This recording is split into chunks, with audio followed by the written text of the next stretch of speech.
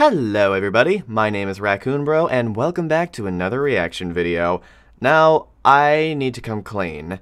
I know I've gotten a lot of requests to react to Schaffrillas' every DreamWorks movie ranked video, but I had already seen it once the requests came pouring in. I didn't think you guys were interested in seeing me react to something that was an hour long and not, Snapcube. But I was surprised by the amount of people that wanted to see me react to it. So I apologize that I can't do that reaction video. But hopefully with this Pixar movie video, I'll be able to make up for it in a way. So consider this as a consolation to those who wanted to see me react to the DreamWorks one. But I am looking forward to this one because, for those who don't know, I am currently in a Disney podcast with some online friends of mine, and we're doing a Pixar tournament right now in the style of March Madness, and we're calling it Pixar Panic. And I'm very curious to see how the rankings for this video line up with the rankings for our tournament, since we essentially left it up to the people to decide. And we're deciding it all by popular vote, just like we did with Disney movies for Mouse Madness. And we already know who the winner is for our version of the Pixar rankings. So how about we get into the mayhem and see how closely our rankings coincide with our resident shiny man, Schaffrillas. Well, you know what they say. Whenever someone makes a DreamWorks movie ranking, a Pixar ranking is sure to follow.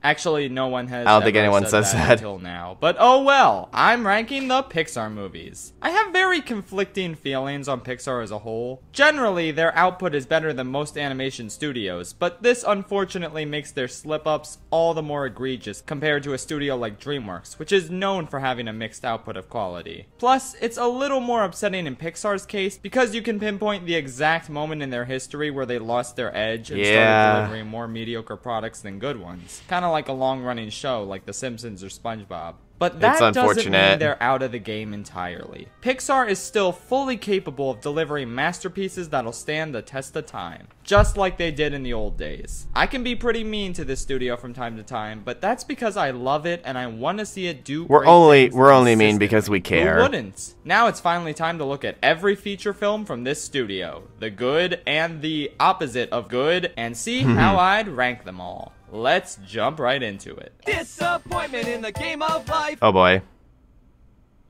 I mean, what the f do you want me to say? This is one of the worst sequels what did you of expect? all time, and one of the worst animated movies I've ever had the displeasure of sitting through. It's awful by Illumination standards. There's enough to talk about here to fill up 3 whole cinematic disaster reviews. But oh honestly, boy. What is the point? You know exactly what's wrong with this film. If you accept the insane premise that destroys every good aspect the original film had going for it, you're stuck with the most frustratingly stupid story Pixar has ever concocted. It is astounding how bad at their jobs these spy cars are. Imagine A Bug's Life, but Flick doesn't realize he hired circus bugs even after they tell him they're from the circus multiple times, and you basically have cars too. It's so Everyone in stupid. this movie is a complete idiot, to the point where it's not an exaggeration to call Mater the smartest character. As you can imagine, this makes for a completely intolerable viewing experience. Like, by intolerable, I mean this movie is worse than Turbo and Shrek the Third. Yes, Pixar has made something worse than the worst. Really bad. It's like they were actively trying to make a bad movie with this one. Like, there's 2 other Pixar cinematic disasters that I'll talk about very shortly. But with those movies, they had incredibly troubled production histories that caused them to turn out so shitty. They were failed but earnest attempts to make a good movie. But this? No. I refuse to believe that there was ever any intention of making this movie. Yeah, it doesn't even come off as earnest. I would legitimately rather rewatch Minions than this pile of shit. That's a movie that clearly had less effort put into it, yet it manages to be more mature, more entertaining, and less infuriating than this Pixar movie. I am not jesting. Cars 2 is a movie for infants and absolutely no one else. Do I not sound angry enough? Well, that's because I straight up don't care. I don't give a shit about Cars, and while this movie permanently dented Pixar's morale and sent them on a decade-long losing streak, it's not like it ruined a franchise I was emotionally invested in. This is a terrible idea for a bad franchise, and this movie is the exact legacy that John Lasseter deserves. F you. John. It's a tie. Oh, it's a Ladies tie. and gentlemen, for the first time in Schaffrillas ranking history, We have a tie. have a two-way tie. What? Brave and The Good Dinosaur are pretty much equally awful. I like the idea that Lightning comes out, and instead of hearing it's a three-way tie, he hears that it's a two-way tie, so he's like, oh no! And I cannot for the life of me determine which one is less awful. They both have advantages and disadvantages that even each other out. For example, Brave has a story. You know, that's something you can't really say about Does Good have a Dinosaur. story. But on the other hand, Good Dinosaur doesn't have a completely unlikable, obnoxious twat for a main protagonist. But that's not saying much. Seriously, I cannot stress enough how equally I dislike these two movies. I guess the most efficient way to break the tie is to ask whether I would rather be absolutely infuriated or bored out of my mind to no end. Which, let's talk about these movies first. Both of them were the products of troubled productions, but Brave had far more insidious behind-the-scenes issues than Good Dinosaur. There's this excellent video by Licorice, I think. Sure. I promoted a while back. It details everything that's wrong with this movie in excruciating detail, as well as its troubled development history. They fired the original director, Brenda Chapman, who, by the way, directed this one movie, you may have heard of it. It's called The Prince of Egypt. Oh my gosh! Fired her. Their first and currently only female director, because she wasn't falling in line with known degenerate John Lasseter. No! They fired her and replaced her with this kidding other guy me? who had no idea what the point of the story was. Gender has nothing to do with this movie. What the f are you talking about? There are plenty of stories where the main character's gender doesn't matter, but a story about a princess who's worried about getting married and losing her independence in a medieval kingdom is absolutely a gendered story, you dipshit. How is that not a Whatever, this gendered movie story? blows. Everything I said in my best animated feature ranking video still holds up. Merida is still the worst Disney princess and Pixar protagonist. Lang me het lamrikke me musneel. The bear twist is still the dumbest shit imaginable. There's no intrigue. There's no good humor. There's no compelling storytelling. It's as bad as I remember. The whole time I rewatched this movie, I just wished I was watching How to Train Your Dragon instead. In fact, yeah, I'll probably just do that the next time I do a Pixar marathon. And I should also replace Cars 2 with something better as well. A movie that's better than Cars 2. Well, Rise of Skywalker it is. Oh, no! Now for The Good Dinosaur, the final installment. I of still the haven't seen Pixar that movie, movies by the that are way. Worse than Ralph Breaks the Internet trilogy.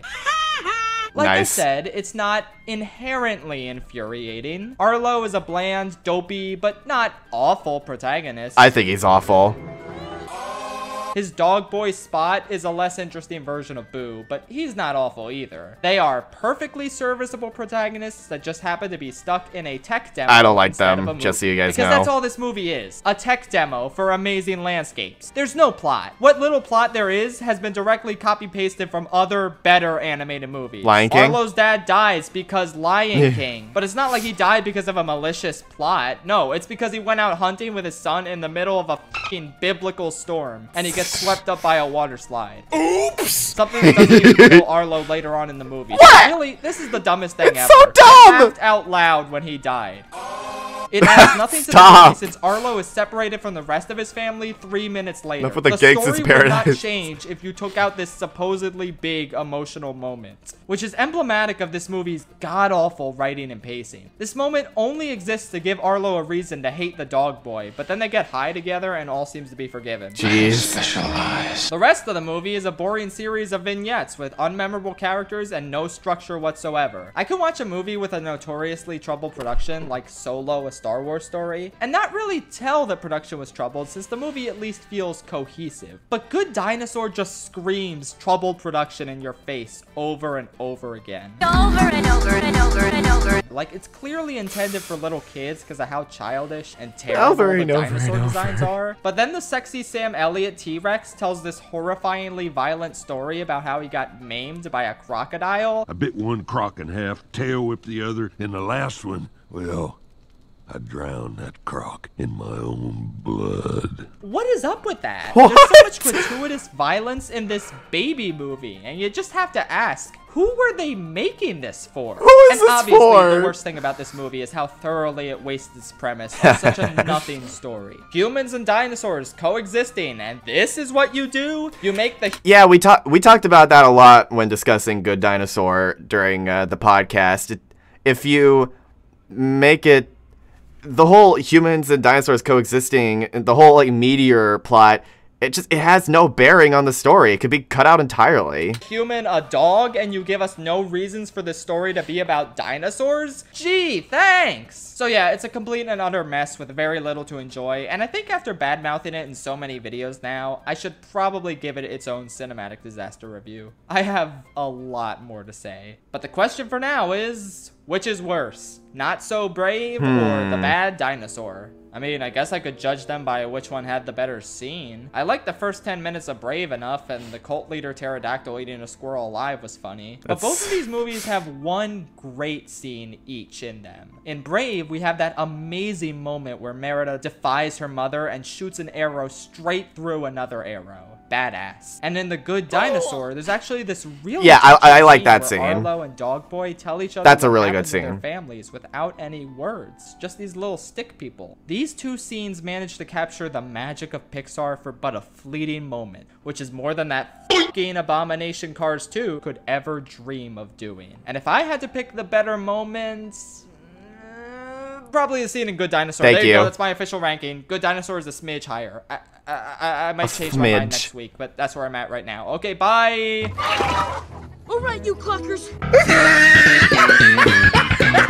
I'd like to thank everyone in Cartown for helping me get all the things I needed. Cars sure is a movie. It exists. I don't like it. I'm sure you've heard all this before, but Cars is such a bizarre blip in quality for this studio that it defies all logic. I mean, this movie came out between The Incredibles and Ratatouille, so it's not a favorable comparison in either direction. On my latest rewatch, I clicked with a couple of scenes, like when Sally talks about how the town used to be and that sad song plays, or the stuff with Doc Hudson's backstory. These are the moments where everything starts to come together, and you remember that this is, in fact, a Pixar movie. I genuinely forgot for the first hour or so, because this movie is not funny, or charming, or intelligent, or engaging for like 75% of its runtime. The race scenes are cool, Lightning's character arc is moderately okay, and the ending is pretty wholesome, but for the most part, we're just toiling away in hillbilly hell with some frankly annoying characters. I don't like Mater. He has a good line once every 15 attempts, and that's about it. The rest of this town doesn't fare much better. There's a ton of filler and annoying moments. The villain is literally just Randall again, but without the wit or threatening presence. I'm sorry, I take that back. I love you, Chick Hicks. You're the best. Overall, it's kind of a chore to get through this movie that I've disliked since childhood and didn't ever want to see again. But honestly, I'm glad I did, because there's enough good stuff here to make it semi-worthwhile. Even though now I'm never watching it again. I swear.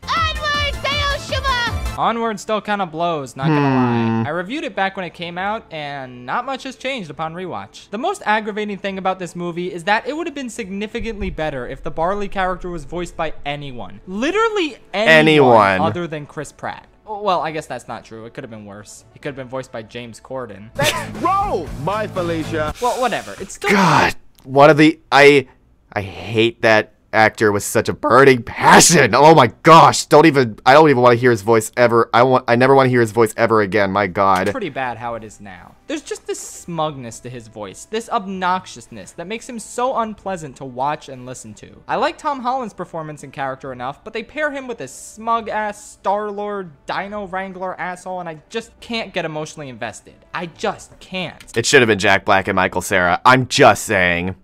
It should have been Jack Black and Michael Cera. I tried picturing this character with Jack Black's voice, and it was a million Thank you, Schaffrillas. Thank you. times better. Hey, how's it going? Obviously, the way Barley is written would also need to be tweaked, and maybe the idea that he's Ian's true father figure should have been built up more if the movie wanted that to be its focus. But overall, yeah, it's mainly the voice acting that kind of sinks this character for me. It doesn't feel genuine. I don't feel any emotions for these brothers or this stupid-ass van or even the dad legs. It's just too weird of a concept to get invested in. Speaking of concepts, the idea of a fantasy world that gradually forgot about magic and needs to rediscover it is cool, but they don't do anything interesting with it. Every character they come across that stopped adventuring or stopped using their wings or whatever just regains their magical attitudes or abilities accidentally, after like 5 minutes of interaction with the main characters. It's repetitive and lame. The movie has a handful of scenes that work, like the crossing the bridge scene, and the final battle and emotional resolution especially are really strong. I feel like it almost made up for the rest of the movie's mediocrity, and it's really the only reason that I have it ranked above Cars. Lastly, while I'm glad a ton of people like this movie, I hated getting comments like, "You obviously never had a brother. If you did, you would actually like the movie."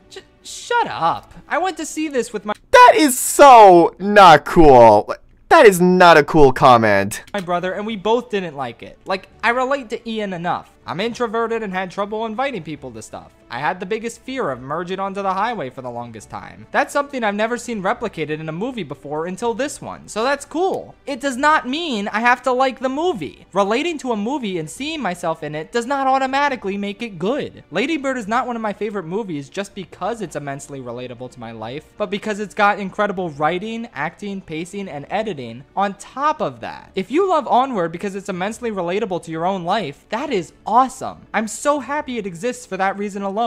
But I don't rate a movie's quality solely on relatability. And this is not the last time I will heavily relate to a Pixar movie despite not really liking it that much. With that said, let's keep going, shall we? The screen slaver interrupts this program Oh, for boy. an important announcement. Well, if it isn't my old, painfully average friend, Hello. Incredibles 2. Honestly, my original review of this movie is pretty much right on the money, aside from my unfortunate slander of the score. The score slaps, and I'm sorry I said otherwise. But for the most part, Thank you. This movie pisses me off. It's genuinely one of the most disappointing animated films ever made. That might sound melodramatic, but when you consider Brad Bird's track record in the realm of animation, and you consider how we waited 14 years for a follow-up to the original movie, it's hard not to feel a little ripped off by the final product here. Because that's what Incredibles 2 is. A product. A product that lost an entire year of production because the higher-ups needed to push something out during summer 2018 after Toy Story 4 got pushed back. And it shows. This is such a first draft of a script that it's kinda comical. Almost nothing involving Bob and the kids By the way, that Clone High,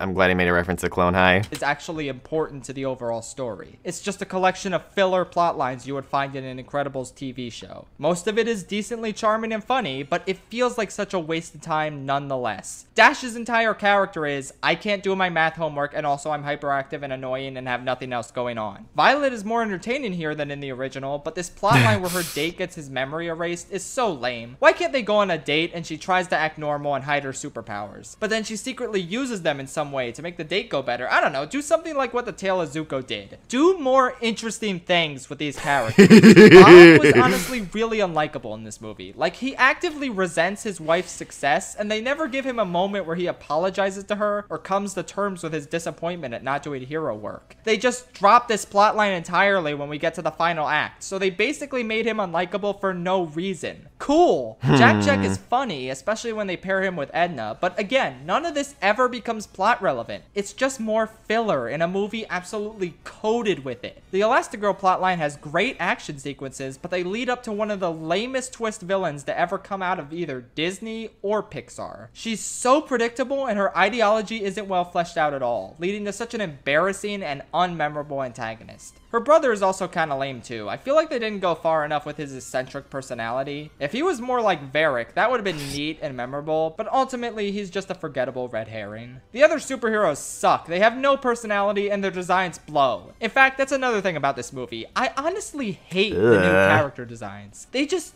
don't look good in this animation style. Usually, Brad Bird has great, expressive character designs for his animated movies, but the NPCs in this movie just look awful. I forgot that that was a character design. That's horrifying. God.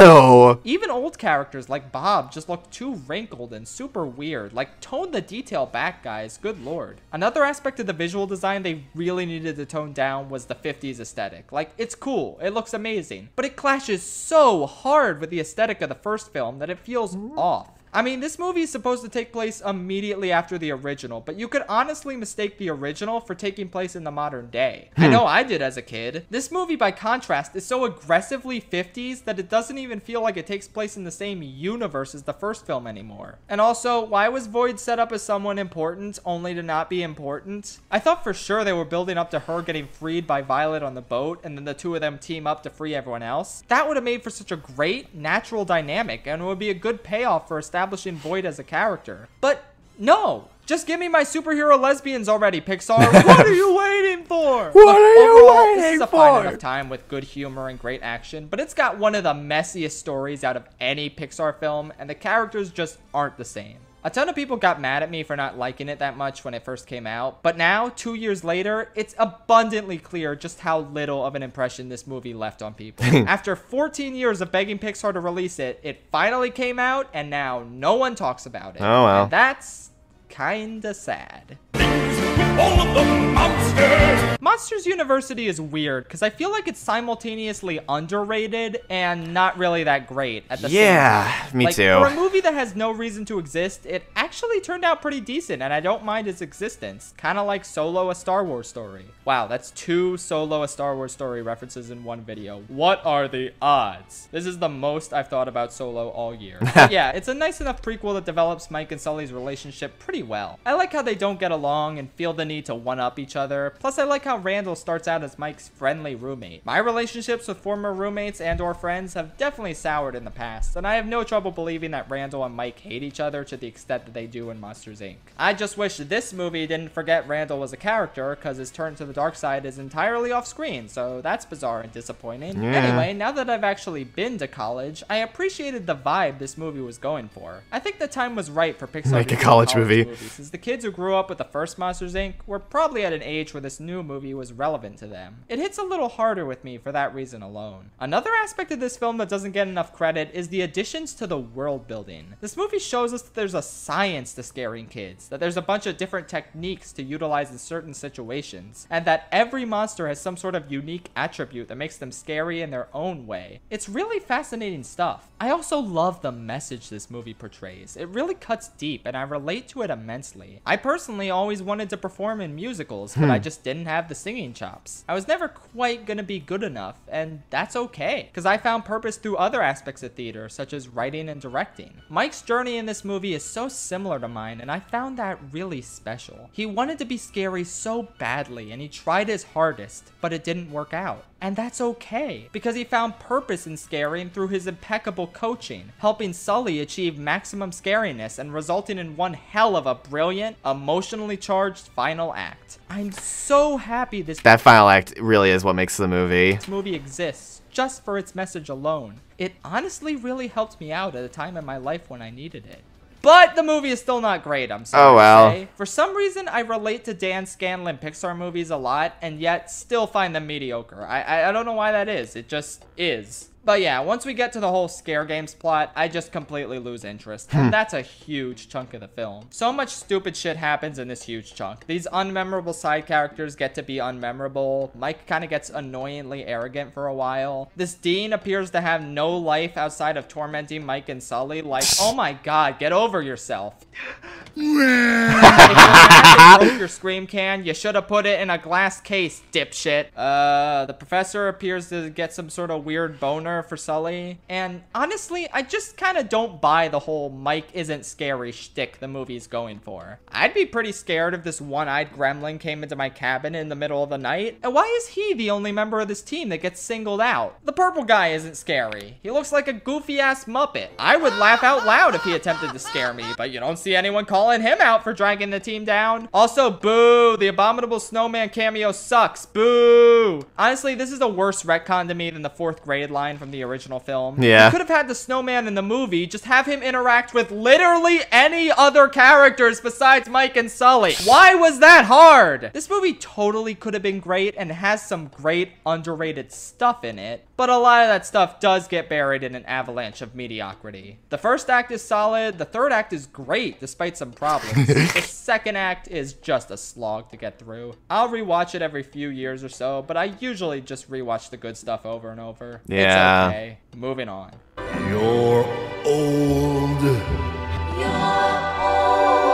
Cars 3 is easily the best one. Amazing how Pixar managed to get something of quality out of this franchise. And It's all not they had much to of a do was contest. wrench it from John Lasseter's filthy, grimy paws. Now, don't get me wrong, Cars 3 is not that good. It's just decent. But decent is a miracle for a franchise so conceptually broken. Speaking of conceptually Mad. broken, yes, everyone referring to Lightning as an old man when he looks and sounds just as Exactly young the as he did in the same. first movie is confusing as shit.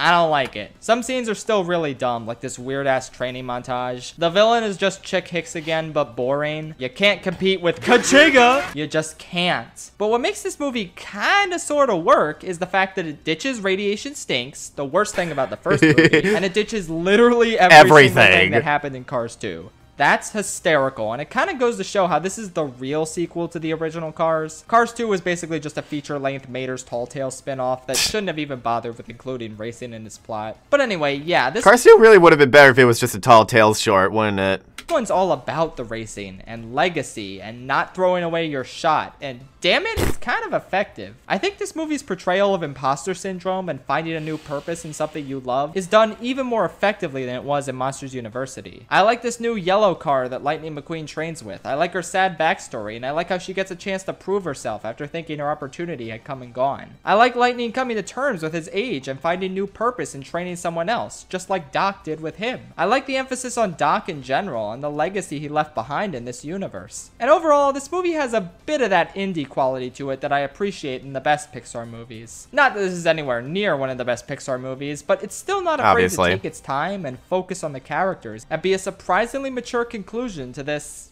let's be honest, duology of movies. Some Yeah. of it is boring and some of it is stupid, sure. I guess that's kind of inescapable when talking about Cars. But for the most part, I had a decent time revisiting this, and I don't think I gave it enough credit initially. I'm kind of glad Pixar made this, and I might even rewatch it from time to time and just completely skip the first two, because I am genuinely not missing anything by doing so. Are there other bugs in your life? No. A Bugs Bug's Life. Life is my favorite forgettable B-movie. Pixar movie, of which there are many. I've said a lot of mean things about it in recent videos, but honestly, after rewatching it for the first time in ages, I've come to realize that perhaps I treated it too harshly.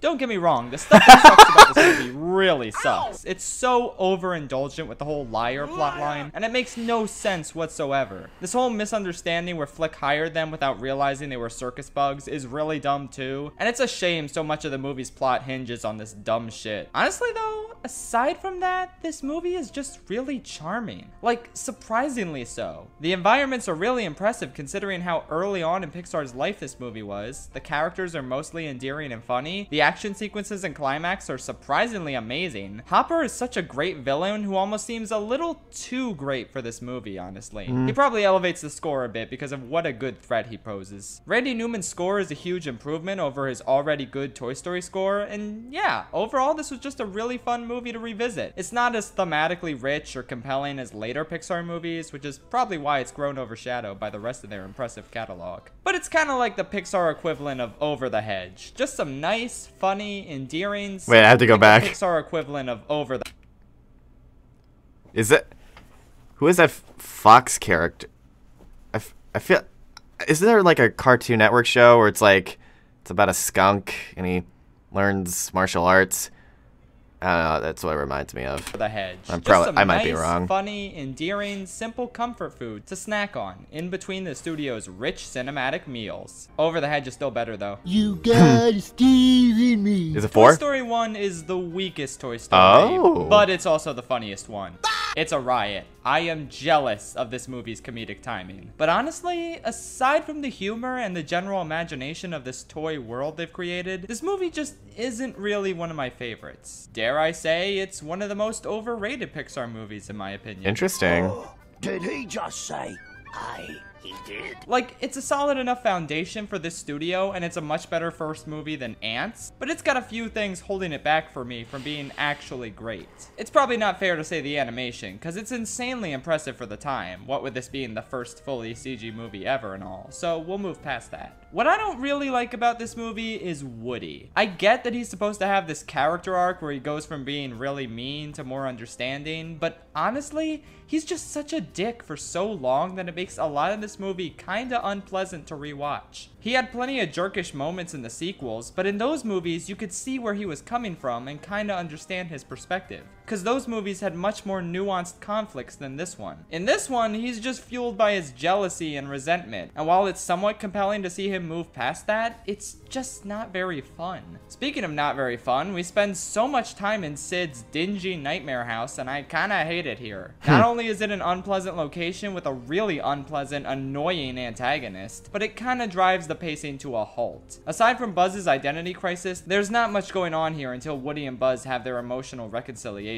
My last big problem with Toy Story 1 is that it just feels like it's saying the least out of all the Toy Story movies. It's really good at setting up Woody and Buzz as characters and developing their friendship, but it doesn't really do much outside of that. The sequels all have way more interesting themes, compelling side characters, and frankly better stories than this movie. It's a good enough introduction to this world that becomes the basis for some of the best sequels ever made, and it has its fair share of incredible moments, like the entire climax. But overall, it's not my go-to Toy Story movie, unless I'm in the mood for some phenomenal meme moments. Which I find interesting, because the first Toy Story made it all the way to the Final Four, and I don't think I voted for it a single time in any of its matchups.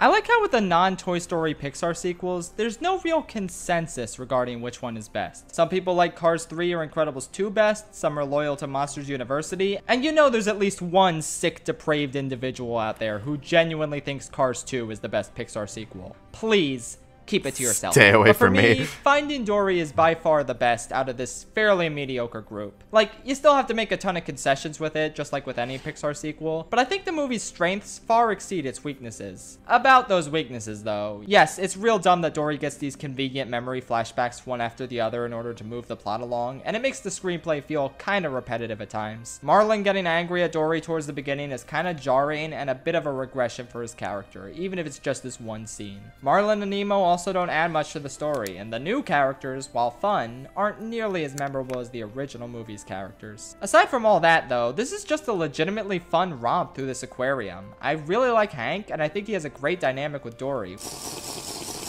Yep. Speaking of that, Dory is just more entertaining to me in this film than she was in the original. Every aspect of her backstory you could possibly ask for is explained in logical and clever ways. Like, she speaks whale because her childhood friend was a whale shark. And she can read because she grew up in this aquarium with all these words constantly surrounding her. That's neat. I also just love how encouraging this movie is for people with disabilities, and I think it's really clever how the movie introduces new characters who all have some sort of disability, but doesn't explicitly draw attention to any of them. Hank is missing an arm, Destiny has trouble seeing, Bailey lost his echolocation briefly, but none of these elements define who these characters are. Just like how Dory's disability doesn't define who she is or limit what she can accomplish. It's a beautiful message. It's really powerful to see her parents worry over her and whether she'll be alright, only to lose her for so many years. That first-person perspective shot where Dory thinks her parents are dead is really great and anxiety-inducing, but the pinnacle of this movie is this incredible shot, where we see all the shells Dory's parents laid out in the hopes that she'd follow them home. It's such a tremendously powerful image, and I love how it isn't immediately explained. The audience is allowed to connect these dots for themselves and get hit in the feels. I don't know, man. This is just kind of everything I could ask for in a sequel to Finding Nemo. It's funny, it's emotional, it's just a really good time in spite of its flaws. It's one of the most overhated Pixar movies for sure. Like,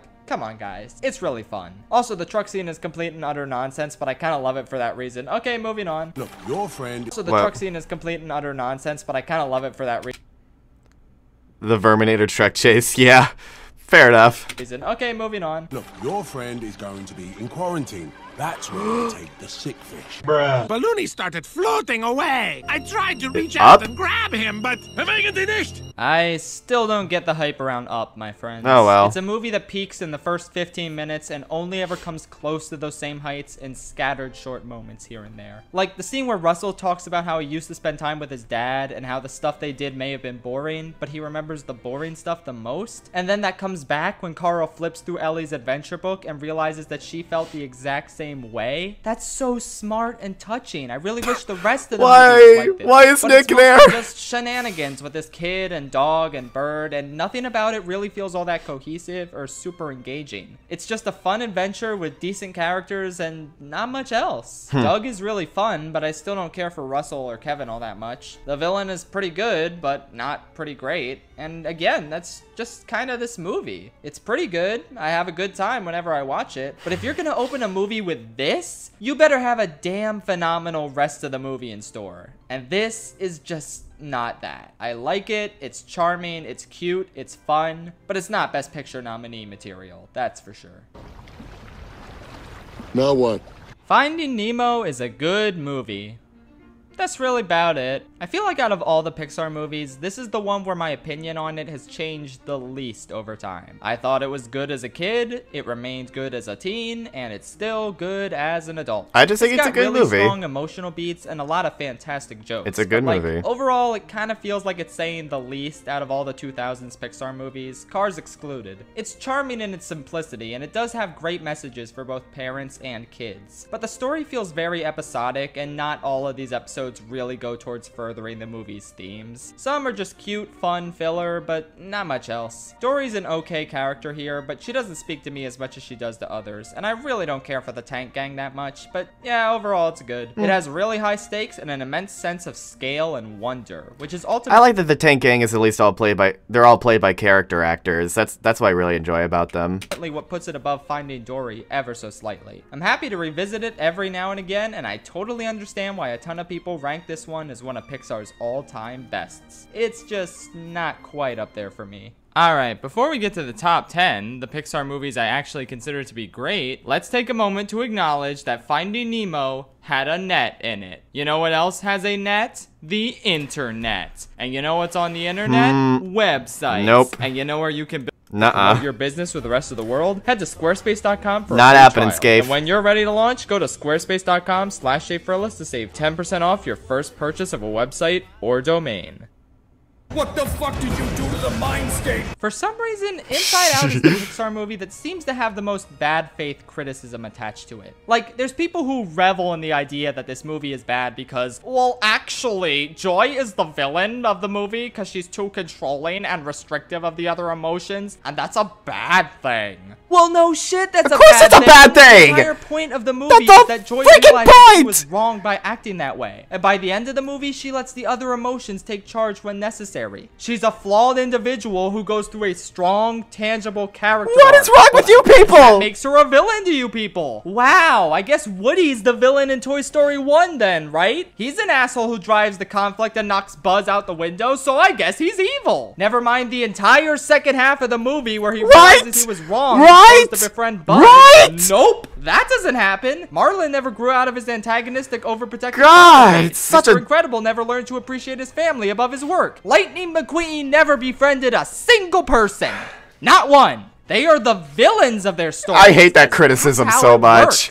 There's a lot of things you can critique with Inside Out, but if you genuinely think Joy being this malicious antagonist is a valid criticism, then these children's films are probably a little too advanced for you. Anyway, the reason Joy's character arc works for me more than Woody's in Toy Story 1 is because even though Joy is wrong to shun sadness and control the whole mindscape herself, she manages not to be an unpleasant character, at least for me. She's charming and fun, and it's clear that she means well. She genuinely thinks shunning all other emotions and trying to keep Riley happy 24/7 is the best thing for her. And it's really compelling to watch Joy realize that her way of thinking is fundamentally flawed. I especially love how the movie doesn't portray its message through dialogue that much. It opts to show us the value of sadness rather than outright explaining it. The climax is an absolutely stunning example of this. It's just an unbelievably amazing scene. I like how more of the Finding Nemo-esque vignettes found in this movie's journey are actually about furthering the movie's message about the value of sadness. And if they aren't about that, they're just wildly creative and fun, like that weird-ass trip to the second dimension. Also, another thing this movie doesn't get enough credit for, it's hysterical. Like, I laughed way harder and more frequently at this than most of the other Pixar movies. The physical comedy, writing, and voice voice acting are all equally sharp, making for a riot of an experience. In spite of a few bizarre plot holes here and there, this movie is simply great. And when it first came out, it was more than great. It was the first Pixar movie in 5 years that was up to the same level of quality as their 2000s movies. After Cars 2 and Brave, I thought Pixar was dead, and Monsters University didn't exactly fix things, so thank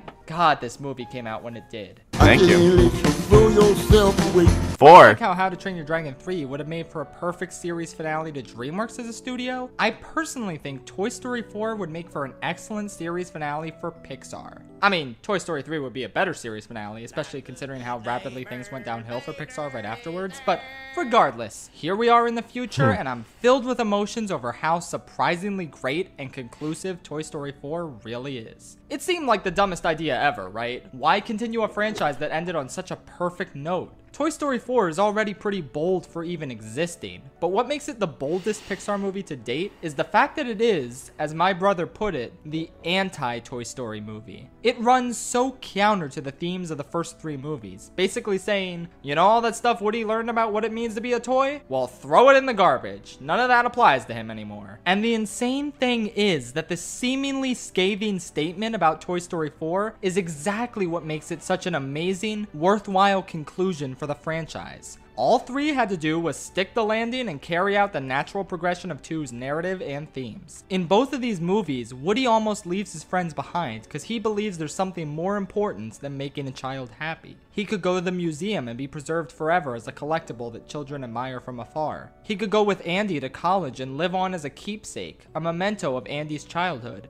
But he doesn't go through with either of these paths because as a toy, he values the love of a child above all else. This is what it's all about, to make a child happy. Except it's not. There's more to life for a toy than what they were made for. And by thrusting Woody into a position where he doesn't receive love from a child anymore, we get to watch him struggle to find meaning in his life, not as a plaything, but as his own person. This movie is all about breaking down the idea that toys only have value if a child loves them. Aww. With Bo's help, Woody is able to find new purpose by becoming a lost toy and helping other toys find owners. He's dedicating his life to a noble cause instead of collecting dust in a museum shelf or a college dorm or in Bonnie's closet. This is what makes his farewell in this movie so impactful and necessary. His mission with Andy's complete, and Bonnie will be okay without him.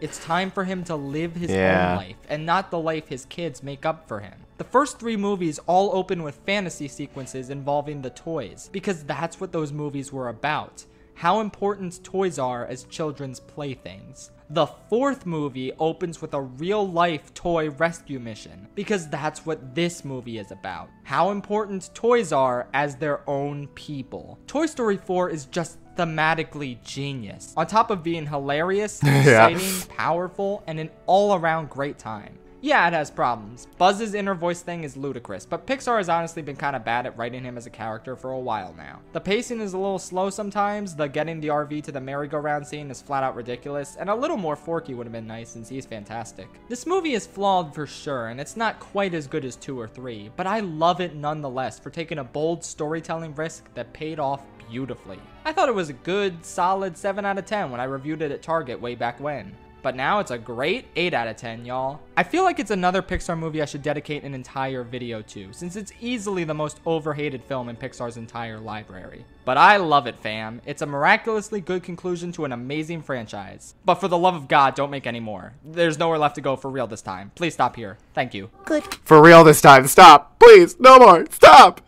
I like it too. I just think it's really funny. For your soul.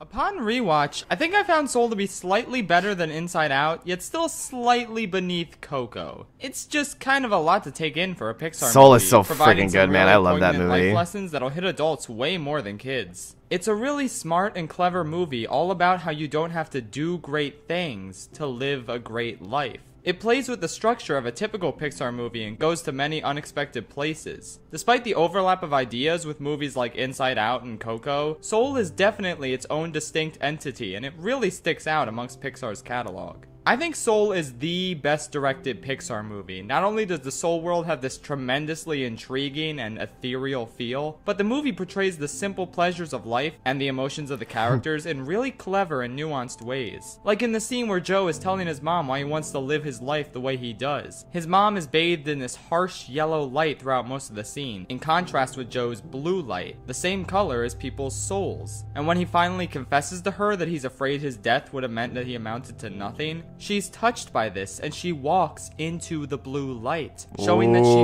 finally understands what's at the core of his soul. I adore the way the lighting tells the story here. It's so good. Soul is sometimes a bit clunky in the script department, but for the most part, it's a genuine triumph. Definitely one of the best Pixar films in recent years, and well worth checking out if you haven't already. Oh, here, Coco. I thought for damn sure I was gonna make it through this Pixar marathon without crying once. I cleared the opening of Finding Nemo, the opening of Up, the end of Toy Story 3, the end of Inside Out. Literally nothing was gonna make me cry. Hey, here comes Coco. Oh, god damn it. Yeah, no, this movie's impossible to clear without crying. Just can't be done. So, I don't think it's controversial to say that Coco is the best Pixar movie to come out during the 2010s. And it's still only an 8 out of 10 for me. It's the best one, and it's an 8 out of 10. That's just a little bit sad. Yeah, this movie is a fair bit holding it back. It's not all that funny. The pacing kind of stalls in a few areas. The final battle is kind of lame. I mean, good God, Ernesto, just tear up the photo. Why did you keep it in your pocket? I don't get you. In spite of all of this, Coco is astoundingly great. It's such a rich, powerful story that fully embraces the culture it portrays in ways that plain old Disney movies rarely do. Additionally, it has endearing characters, a breathtaking world, strong themes, an actual good twist villain, and just this sense of warmth that very few movies can fully capture. Coco just sucks me in every time I rewatch it. I'm so in awe of everything it manages to accomplish in such a short amount of time. And on top of all of its other strengths, the emotional climax and the actual ending are straight up the best out of any Pixar movie. It can't be overstated how flawlessly this movie comes to a close. It's just absolutely remarkable. I've talked about Coco many times before. I just love it. I cried like a bitch at that ending. I'm not afraid to admit that. It's truly epic. But not quite as epic as Boss Baby! I'm sorry. I can now officially confirm that Boss Baby deserved the Oscar in 2017. But the Academy could rectify their mistake by giving the 2021 Oscar for Best Picture to the Boss Baby 2, Family Business. I will not sleep until this injustice is corrected. 3, 2, Wally. 1. Got a blast! Every time I rewatch WALL-E, I am just in awe of it. What a bold, stunning idea for a feature film. What a tremendous first act. What a fun space adventure. What an excellent environmental message. What a breathtaking love story. What a phenomenal movie. But damn it, that stupid wheel pisses me off. Otto is a passable twist villain and a pretty good obstacle for the heroes to overcome, but damn it! For a movie with such a complex and layered robots as its protagonists, they really dropped the ball with the wheel. I feel like this movie begs for a villain with a counter ideology to the idea that Earth is sustainable. The humans from 700 years ago believed the Earth was beyond saving. The captain points out that the plant is living proof they were wrong. What is Otto's rebuttal to that? Irrelevant, Captain. What? Oh, okay, he doesn't really have a rebuttal. He's just boringly following his program. Okay. Damn it, why can't he have an interesting motivation? Why can't he formulate his own opinion about Earth or humanity? Tell the captain why he thinks they're beyond salvaging. Illustrate what makes him his own character rather than just a boring computer that does what he's told. Rogue AIs that independently think for themselves make for such interesting villains, and when literally every other robot in this story has their own personality and motivations independent of what they were programmed for, why did you stop with the f***ing villain? Sorry, I'm really digging deep into this point because it is legitimately the only thing wrong with WALL-E. An amazing villain would have shot this movie into the top 3, honestly. But this spot is nothing to sneeze at. WALL-E is a masterpiece, and I totally understand why a ton of people rank it as the best Pixar movie. It's arguably their most audacious film to date, shining a light on the slow decay of our planet and the plague of megacorporations monopolizing every aspect of our lives. I'm shocked that real life, by and large, was okay with Pixar making this film. But above all else, WALL-E is a profound commentary on the nature of true love, as portrayed by nearly voiceless machines. And it miraculously works. No, it doesn't just work, it soars. This is an absolutely magnificent piece of art that everyone should experience at some point. God, just go watch WALL-E, fam. You won't regret it. Like I said earlier, Toy Story 3 is kind of the perfect series finale for Pixar. I'm glad the studio kept going, if only because of Coco, Inside Out, and Toy Story 4. But regardless, this would have been an excellent place to stop. Andy represents all of us growing up and driving away from the studio and the franchise that gave us so many fun times and emotional moments. But the thing is, this isn't the Pixar series finale, and it isn't even the Toy Story series finale anymore either. As I've said before, most people tend to judge this film exclusively on the power of its conclusion. But if you strip the movie of its conclusive weight by making another Toy Story movie, what exactly does this movie have?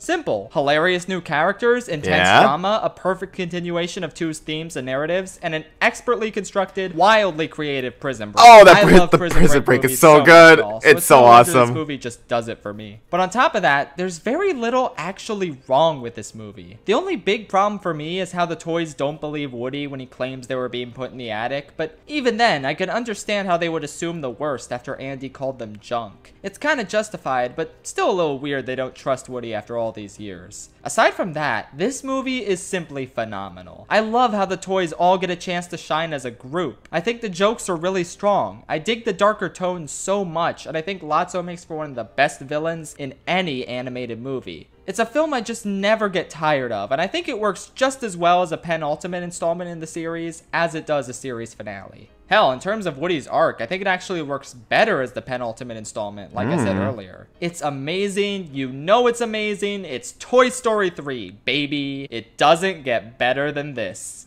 Except when it did before, but we'll get to that. Thank you.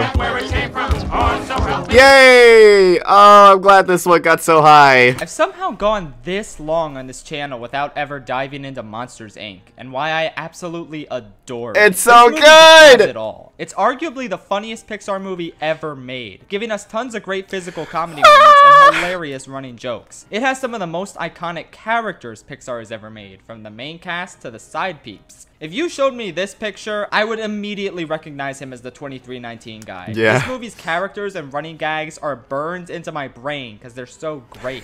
And the dynamic between the main characters is even better. It's cool to get a movie for once where we don't have to focus on an unlikely duo learning to become friends. We could just start things off with their great dynamic and focus on the plot and world building instead. Mike and Sully are one of the best Pixar duos ever, and I appreciate the fact that their friendship gets tested in a believable way. Every kid's movie seems to indulge themselves in that whole main character split up before coming back together in the climax shtick, but Monsters, Inc. is one of those movies where it feels earned. The scene where they split up really chokes me up to this day, and honestly, thinking back, this might have been the first time in my life when a movie ever made me feel sad. I must have been 3 or 4 at the time, but I can vaguely remember watching this scene and getting emotionally invested in something for the first time in my life. It's crazy to think about that. That's power anyway, Pixar. Speaking of usually overdone tropes that the movie earns, Waternoose is such a fantastic twist villain. Randall is intimidating and fun enough, but when you add on a second villain whose motivations line up and parallel real-world corrupt CEOs, that's some good shit. And the relationship between Sully and Boo is just the most wholesome thing in the whole it's so good. universe. I love it. It's just perfectly paced. He grows to like her at the perfect time. He gives her a nickname at the perfect time. Their interactions are just so beautiful, and I wouldn't change a thing about them. Truth be told, I could go on for days about how great Monsters, Inc. is. Everything comes together, from the humor, to the world building, to the villains, to the score, to the climax, to that powerhouse of a final scene. If I had any complaints, it would probably be a bit of messiness with the story towards the middle, but otherwise, I can't get enough of this one. It should have beat Shrek for the first animated feature Oscar ever, but considering how many Oscars Pixar has now compared to DreamWorks, I think it's okay to let this one slide. That's fine. Now this is what I'm talking about. Toy Story 2 is a masterpiece and a huge improvement over the original in nearly every way. It's like a tiny bit less funny than the first movie, and let me emphasize that, a tiny bit. This movie is still an absolute comedic riot. It made me laugh again and again. It's so smart and tight that facial expression and fun, and as close to perfection as Toy Story has ever gotten. As I've said before, this is the Toy Story that feels the most like an indie film, specifically with the Woody stuff. It's very introspective and compelling, and there are some parts where I start to think he might actually be better off at the museum. It's genuinely fantastic stuff, and it sets the stage perfectly for the rest of the films in the franchise to expand on this one's themes. Because Toy Story 2 is such a thematically rich film. It's a story about abandonment, grief, legacy, found family versus blood family, and so much more. It deals with such heavy concepts while managing to remain entirely lighthearted and fun throughout. The Buzz storyline is a hysterical romp with some of the first movie's most iconic side characters. The Woody storyline is a powerful, deconstructive look at what it means to be a toy, and whether it's worth subjecting yourself to all the wear and tear and eventual heartbreak once your kid grows up. Ultimately, it's beautiful to see Woody decide that it's worth it to stick by Andy and give Jessie another chance to be loved by a kid again. They know it'll all end one day, but at least they'll have each other for infinity and beyond.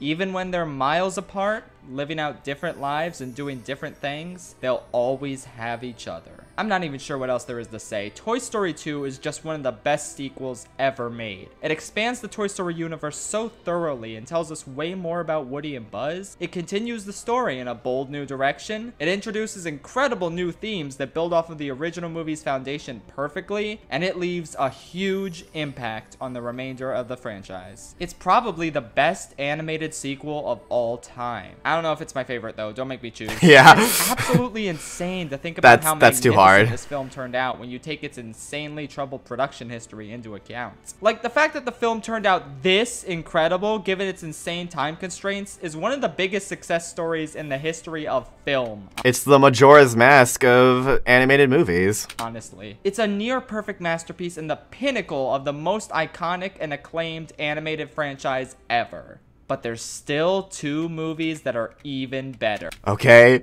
it's the Battle of Brad Bird. Ratatouille versus The Incredibles. We had the exact same conversation for our Pixar Panic tournament. Let's see which one Schaffrillas enjoys more. Here we go.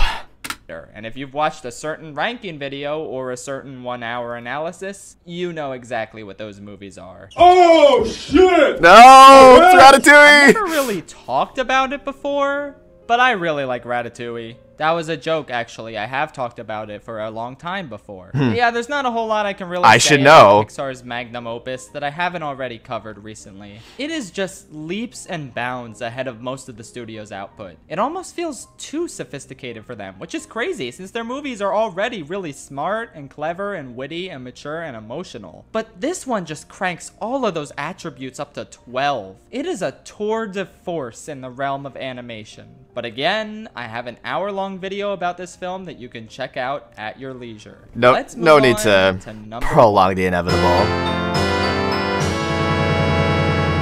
Literally, what more could you possibly want out of a movie? The Incredibles is as close to perfection as Pixar has ever gotten. I genuinely can't think of a single thing wrong with this movie outside of its dated animation on the background humans. Like, yikes, bruh. Otherwise, this is Pixar and Brad Bird at the top of their game, delivering a shockingly mature and adult script with a hefty dose of subtext to pick up on. From the domestic turmoil to the critique of insurance company practices to the unflinching amount of death that gets the dramatic weight it deserves, The Incredibles does not let up with its explicitly adult themes and story. It provides a bleak yet ultimately captivating look at a man trapped in a state of perpetual mediocrity, longing to break free and recapture the glory and acclaim of his youth, until he finally learns to live in the present and appreciate his amazing, supportive family. Oh, and they're all superheroes. Yeah. That's just the icing on the deepest, richest, most delicious cake you'll ever eat and Pixar will ever bake. Yeah, them being The way superheroes this is movie just icing. transforms from a compelling, committed character drama in its first act to a gripping superhero adventure in its second and third is simply mind-blowing. Like, it's not enough that this animated movie released by Disney is a legit amazing character drama, but it also happens to be the best superhero movie ever. Don't debate me on that, you know it's true. The Incredibles is the absolute gold standard for the medium of animation, and while I think Ratatouille pushed its artistic boundaries a little further and deserves the title of Pixar's magnum opus, The Incredibles is nonetheless my pick for Pixar's best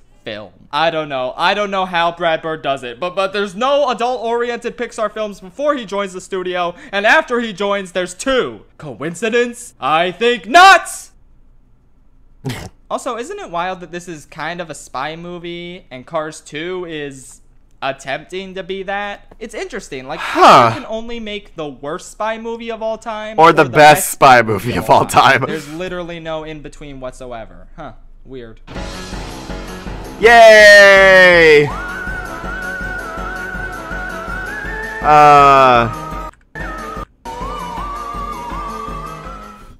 Well done, Schaffrillas. Claps indeed. That was beautiful. Beautifully done. I'm glad that he was able to, you know, shed some light on Pixar films that I really do think get too much hate. Like Finding Dory, Toy Story 4. Those are really good movies, and people just don't really seem to appreciate what they have all the time. And Monsters U, yeah, it's the stuff in it that's good is like really good. I just wish it was a more consistent movie. And I agree with this list a lot for the most part. I can't think of any glaring disagreements I have like I did with the DreamWorks one, but you know, I didn't react to that, so sorry. Yeah,